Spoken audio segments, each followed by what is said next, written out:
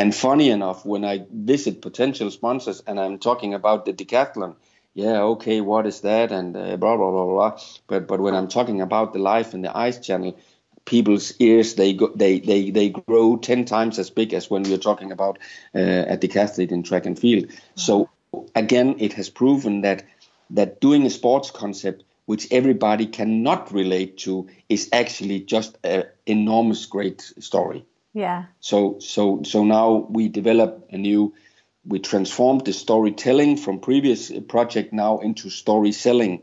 So our whole commercial process now is built upon StorySelling. So we lay out the possibilities to work together with us, but instead of when I was like I did when I was a sales rep. So now, are you going to help write down on the order here? We lay out opportunities for as many people as possible, and they must do the shark bite themselves. I want them to buy instead of us to sell. And that's a totally extremely big mind shift for a former sales rep like I have been in my life. But that's kind of the modern way of selling, isn't it?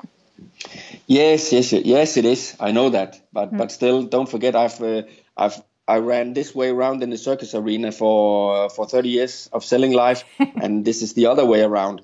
So it's not easy for me, yeah? So it's much easier for me to write a LinkedIn post saying, "Hey, I need you. You need to buy some sponsorships," than instead of just doing content marketing and saying this blah blah blah blah blah blah.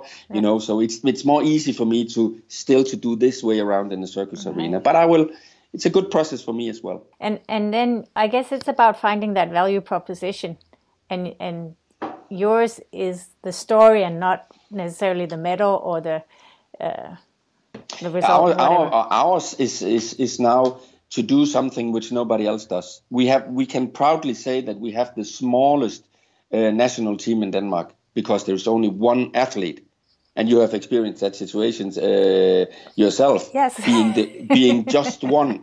And I think that is just a great story if you can frame it right. If you can say, I value that there are a lot of people who wants to go in one direction.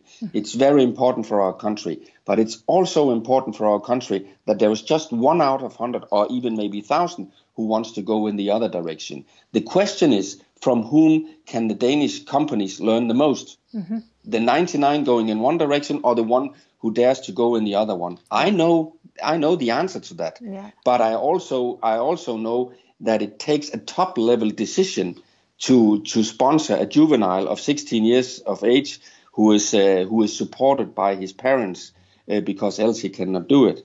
Yeah. I know the decision making is not easy, and most probably we will face a situation. We have now 12 sponsors now, and we need 20. Most probably we will end up with a sponsor portfolio, most probably, of almost only entrepreneurs or sponsorship decisions take on a top management level, because it's too risky taking such a decision if you are, let's say, just a marketing manager who have to have signed every decision. Yeah. So this is, but a top it's also about decision. Your story being relatable, and it's much more relatable to an entrepreneur. Because he's an entrepreneurial athlete. Yeah, he is.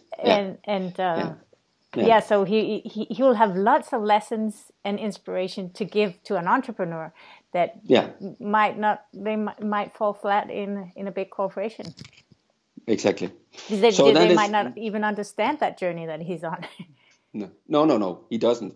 And that's why he can only do it because we have chosen to support him in this way. He knows that, we know that. This cannot be, we have no federation, we are the federation ourselves. Yeah. Mm-hmm. And but as to the fact that we are in, I think, 3rd or 4th generation in our family, in both sides of the family, we are entrepreneurs. So this is being entrepreneurs.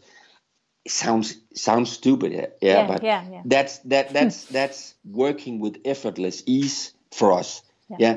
Understanding that we cannot define the future, we cannot control the future.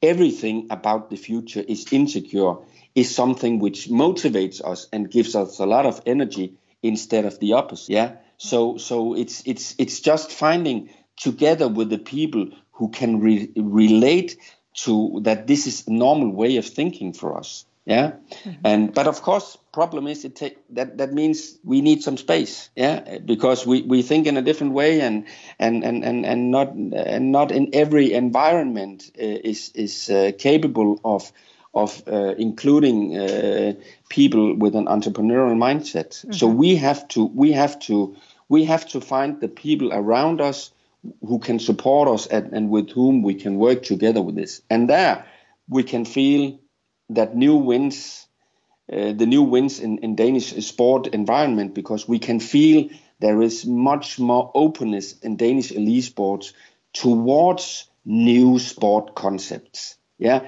so creativity, trying something new which has not done before, is looked at with a different openness, as in for 10 or 15 years ago.